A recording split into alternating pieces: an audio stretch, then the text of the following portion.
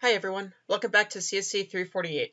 Today we're going to be talking about functions, which is, I think, the last major discrete object that we're really going to talk about throughout this entire class. But also, I would say it's one of the more important objects in the field of computer science. So really, functions are going to dominate a lot of our topics in CSC 348, especially once we get to the back half of the quarter. And honestly, there's a lot of really cool things that we'll be able to do with them. So hopefully this will provide a good introduction to what a function is, and then later on we'll get into why they're so just awesome. So I would imagine by now that you're all very familiar with the term function from just programming languages in general. And that's not an accident. A lot of what computer science really is about applying processes in order to solve general versions of problems without necessarily knowing all of the specific details up front. So the form that functions serve in all the programming that you've done so far is that functions are a process that transform some set of inputs into a certain output of a certain type. And that's still how we will view functions in this class. Although I want to encourage the view of functions as more of like sort of an object that actually does the transformation rather than just some abstract process. So we'll consider a function to be sort of an object that performs the transformation. But I'm getting a little ahead of myself. We have a lot of math to talk about with regards to functions, so let's get right into that. So the first thing we need to talk about when we're talking about functions is something called the ordered n-tuple. So this is another discrete structure, and you can think of it as sort of being a set that is ordered. So we describe an ordered n-tuple using parentheses like this instead of curly braces. The elements of that ordered n-tuple could still be whatever mathematical object we wanted to, just like a set. But in this case, we say that it's an ordered collection. So it's a grouping of objects where the order does in fact matter. So in this case, we'll have a sub 1 is the first element, a sub 2 is the second element, and so on, all the way until we get to a sub n as the nth element. And something that's actually important to know is that repetition is allowed. So you are allowed to have repeated elements in an ordered n-tuple, whereas you weren't able to do that with a set. Now, an ordered n-tuple is still a discrete object, much in the same way that a set is a discrete object, because of the fact that its size is a natural number. So you can have an empty n-tuple, a 1-tuple, a 2-tuple, all the way up through some n-tuple, and that n will always be a natural number. So basically between any, say, 5-tuple and a 6-tuple, there is always a space of 1 between tuples of those size. So we have basically a bunch of discrete structures here. So here's an example graph that I just whipped up. What we have is the vertex set v1, v2, v3, and the edge set containing the edges v1, v2, v3, v1, v3, v2. So when we would describe this graph, we would say that G equals the ordered pair containing V and E. Now I want to go into a little bit why we're using this ordered pair notation for a graph. And really this is just so that when a reader is looking at a graph and sees two sets that are both being used to describe a graph, we can know immediately that this is the vertex set and this is the edge set.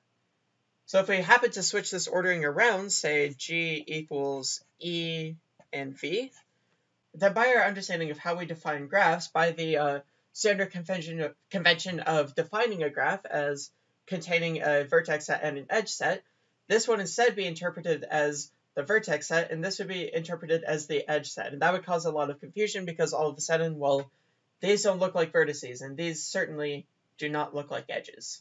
So it's part of our convention of when we define a graph to do the vertex set first and then the edge set, which is why we use this ordered pair notation here. Now, it doesn't look super problematic to have it like this when we've named our edge set E and a vertex set V, but it's important to note that not every vertex and edge set may be labeled this easily.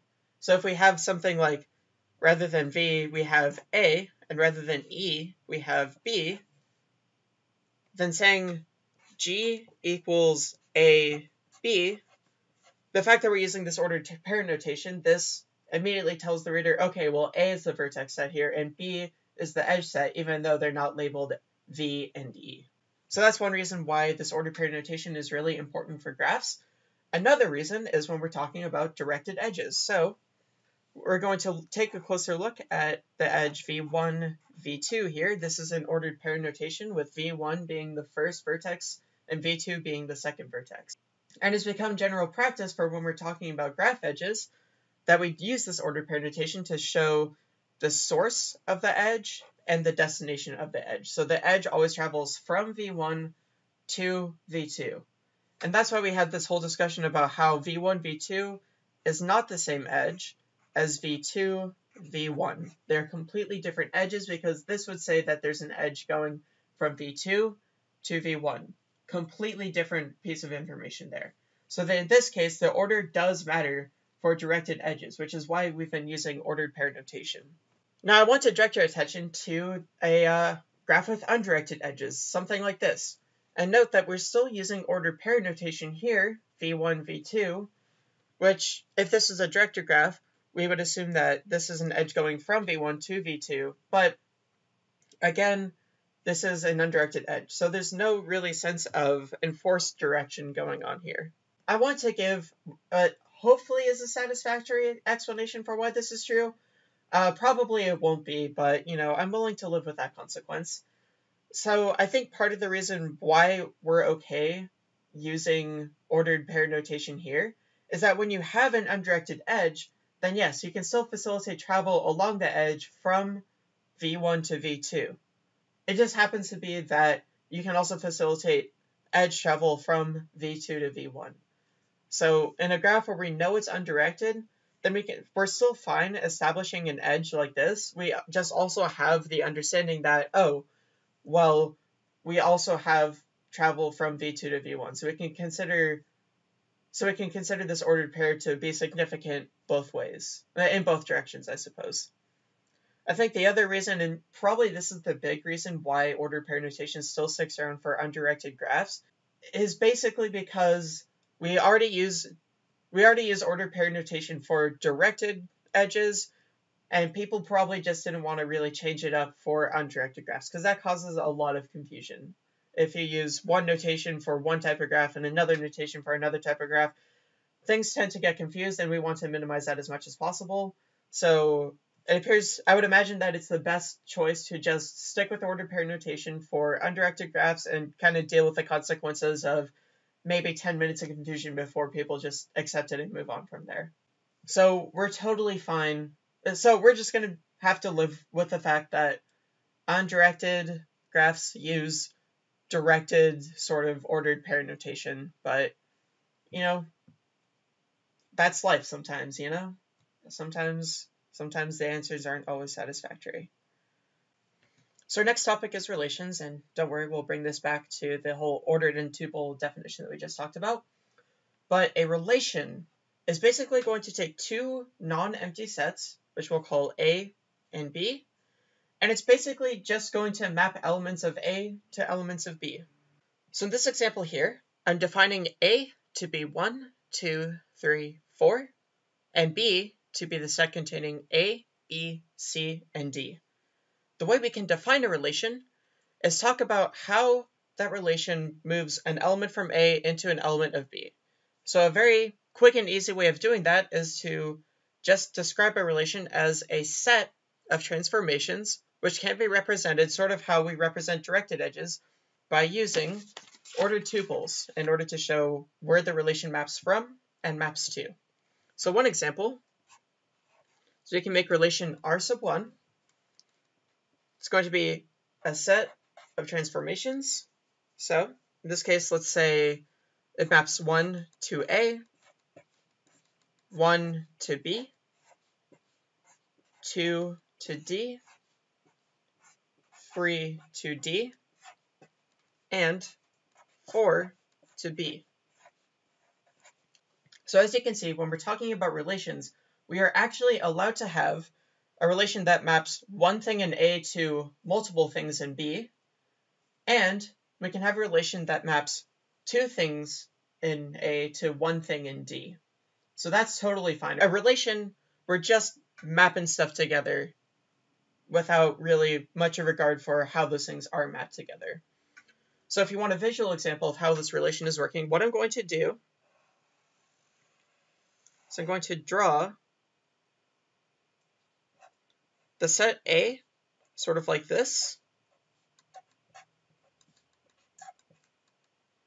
I'm going to draw the set B sort of like this.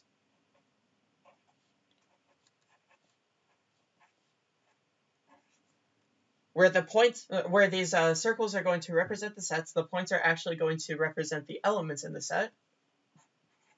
And what I'll do is I'll draw arrows based on how this relation defines the mappings. So I'll draw an arrow from 1 to A, an arrow from 1 to B, an arrow from 2 to D, an arrow from 3 to D, and an arrow from 4 to B. Now, something that's really interesting is that C hasn't been touched at all by the relation. There's nothing mapping anything in set A to the element C. And that's also totally fine. There's no restriction on how many elements of each set are mapped to or mapped from. There's no restrictions on how many times each element is mapped to or from. This is totally fine for just relations. So it's a very broad classification of ways you can transform elements of A to elements of B. So here's another small example of a relation. We have the same sets A and B. We're defining our relation R2 to just be the transformations from 1 to C, 1 to D, and 2 to A. So that's what this looks like all drawn out like this. So here we have our non-empty sets, and we have a diagram that represents what our relation does. And what I want to do is I actually want to take this diagram and extrapolate the definition of that relation from it. So I want to be clear here that if I ask you to give a certain relation, giving the diagram like this is not actually going to be sufficient. I actually want you to give the relation in sort of the set of ordered pairs form that we've been talking about for the past two examples. So if you want to give a definition for that relation based on a diagram like this, then you'll do something like the process I'm about to do right here. So we'll first create the start of a set because a relation is really just a set of transformations. And then we'll just go and follow these arrows and see how this works. So we'll start at 1 and follow this arrow down here, and it takes us to C. So we can say that 1C is our first transformation. Then we have 2, and that takes us down to D. So we have 2D. 3 will then take us up to B. And just like that, we can write that down. And 4 will take us to A. So 4A. Just like that. And now this is the relation that is described by this diagram like so.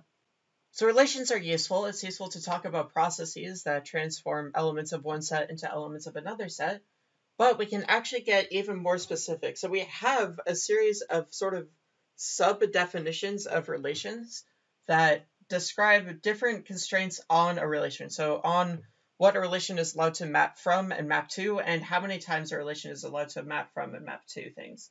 So I think the broadest sort of subcategory of a relation is what's called a function. So a function is really just a type of relation, and for each element of A, and that element is mapped exactly to one element in B. So here's an example of a function. We can take a look and see that every element of A shows up in exactly one ordered pair of our function. So our function only has one transformation for every element of A, which is exactly what we want. So here what I've done is I have drawn out the diagram for this function. And as you can see over here, each element of A has exactly one arrow coming out of it, which means that this is a function. It doesn't matter that C isn't touched at all by an arrow. It doesn't matter that A has two arrows pointing towards it. We don't care about that. All that all that matters for a function is that every element of A has one arrow coming out of it. Or what that really means is that every element of A is involved in one transformation in this function. So I want to take a look at this relation here and note that I have changed the sets A and B to now be A being 2, 4, and 6, and B being 1, 2, 7, and 10. So as you can see here, this relation sends 2 to 1, 2 to 2, 6 to 1, and 4 to 10. If we draw out the arrows in this diagram here, we'll see that 2 goes to 1, 2 goes to 2, 6 goes to 1, and 4 goes to 10. Now the problem that we have here is that 2 has 2 arrows coming out of it, which means that 2 is involved in 2 transformations here, which this is not allowed by our definition of a function. By definition of a function, every element in A must have only one arrow coming out of it, or every element in A can only be involved in one transformation. So this is a relation, but it's not a function. Now let's take a look at one more relation and see why it's not a function. So here we have 2 being pointed towards 10, and we have 6 being pointed towards 1. And as you can see, 4 is not involved in any of these transformations. And we've sort of displayed that by showing no arrow coming out of 4. Now, like we mentioned before, this is totally fine for a relation, but our definition of function says that every element of A has to have one arrow coming out of it. It must be involved in exactly one transformation. So because 4 isn't associated with any element in B through our relation, then this relation cannot be a function. So hopefully those examples were illuminating on some of the differences between what makes a relation a function and what makes a relation not able to be a function. Okay, so I want to return to the definition of function. So when we say that f is a function from A to B, what we're really saying is f is an object that takes any element from A and transforms it into an element from B. So when we have our example function earlier, what I normally like to do is I like to draw a box right in the middle of A and B and label this with f1 in this case, because that's what we named our function. So what I'm trying to show is that f1 sort of takes the objects from A and makes them undergo a process that turns them into objects from B. So say if f1 grabs 1, it's going to make it undergo a process that turns 1 into A. If it grabs 2, it will undergo a process that will turn 2 into A, and so on and so on. But I do really want to emphasize that f1 is indeed an object. Every function is an object, and at some point in the quarter, we will talk about how to work with those objects. So in not too long from now, we'll start seeing some operators, in fact, that will actually take in two functions and give us a completely new function. So stay tuned for that. But I really want to get it out there that functions are indeed objects. In fact, we can also say that functions are discrete objects. So basically what we have here is we have a definition of our function in terms of set notation. So because we can use a set to define a function, and that set uses ordered pairs, which are also discrete objects, then we have that functions are in fact a discrete object. So keep that in mind. But we'll do plenty of work with functions, with transforming functions, with smashing functions together later on once we get through the basics of functions here. But back to this slide over here, when we say that f is a function from A to B, we can write that symbolically as f colon A arrow B. And we can read this quite literally as f is a function from A to B. So if you see me write down something like this when I'm giving an example function, this quite literally means f is a function from A to B. Now, I do want to put out there that the definition of function and understanding this notation is probably one of the most important definitions we'll be talking about this entire quarter. So please make sure you know it. I'm more than happy to go over it as much as possible if people are having trouble with the definition of a function, but understanding what a function is And what makes any relation a function is really important, because later on we'll be talking about more advanced types of functions and actually relying a lot on the definition of a function. So because of that, it's really important to remember what a function is. So bookmark the page of your notes where you talk about the definition. So do whatever you need to remember what the definition of a function is, or so that you can very easily get back to the definition of a function in your notes. Now, if we have some element little a in big A and some element little b in big B, we can say that if f maps a to b, little a to little b in this case, we can use the notation f applied to a equals b. And this should be pretty familiar from when you were working in classes like algebra, calculus, all that kind of stuff. So furthermore, if f maps a to b, then we say that b is the image of a under f, or basically we have transformed a into b using the function f. There's a similar definition here that says that a is the pre-image of b under f. And what this says is that b is mapped to by a under f. And I guess I shouldn't say a is the pre-image of b. I should say that a is a pre-image of b under f. So a is one of possibly many pre-images of b under f. And that's going to be important to know for, say, our example here. When we have that 1 and 2 both map to a, we would say that 1 and 2 are both pre-images of a under f1. So any element in B can have multiple pre-images under f1, but since we're working with functions here, any element in A will have exactly one image under f1. One last definition we can make is that if we're saying our function f goes from the set A to the set B, then we'll call A the domain of f, and B will be the codomain of f. Now the difference between codomain and range, we'll be able to talk a little bit more precisely when we actually get a little bit more math techniques under our belt.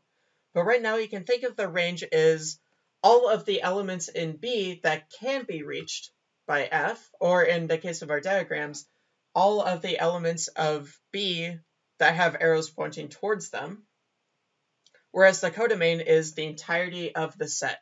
So in our example here, again, we have B, which is the codomain of this function, but the range of this function, so we can say range of f1 is actually going to be the set A, B, and D.